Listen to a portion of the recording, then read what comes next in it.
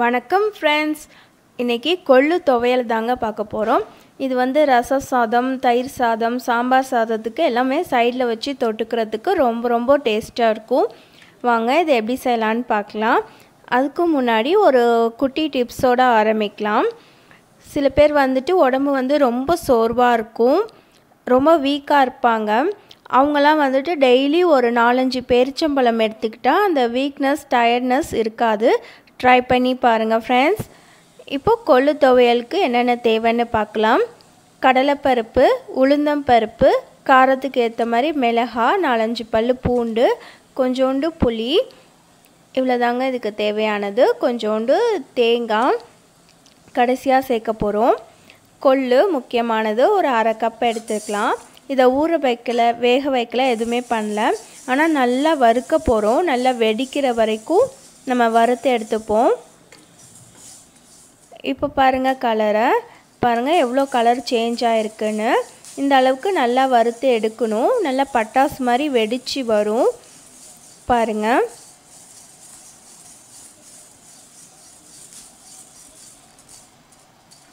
இப்போ வந்து கடுகு மாதிரி டப் டப்புன்னு வெடிக்கும்.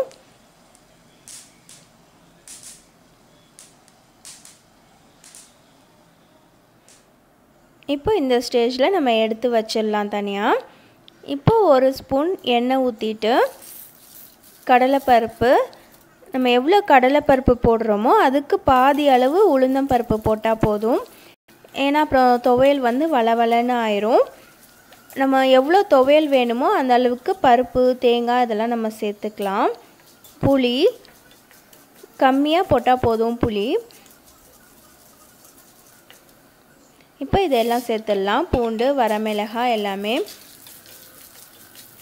காரத்துக்கு ஏற்ற மாதிரி நீங்கள் மிளகாய் சேர்த்துக்கலாம். நம்ம நல்லா வச்சு தொட்டு சாப்பிட்ணுன்னா கொஞ்சம் காரம் கம்மியாக இருந்தால் எடுக்க நல்லாயிருக்கும். தயிர் சாதத்துக்குன்னா கொஞ்சம் கூட மிளகாய் சேர்த்துக்கலாம்.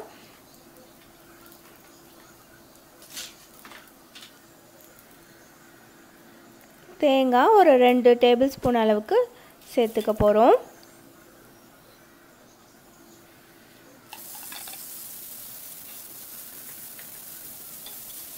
இந்த துவையல் வந்து ரொம்ப டேஸ்ட்டாக இருக்கும்.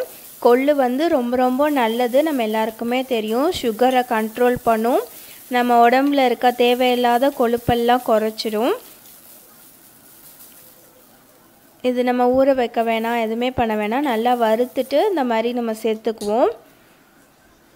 இது பருப்பு துவையல் மாதிரியே தான் இருக்கும். சின்ன குழந்தைங்களுக்கு சாதத்தில் போட்டு நெய் போட்டு கொடுத்துட்டா அவங்களுக்கும் தெரியாது.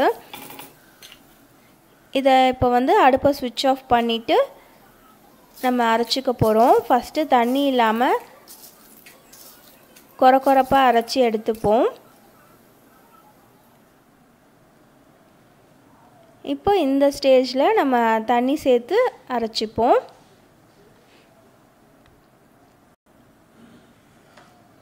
நல்லா அம்மியில் வச்சு அரைக்கிற மாதிரி நல்லா கெட்டியாகவே நான் இன்றைக்கி அரைக்க போகிறேன்.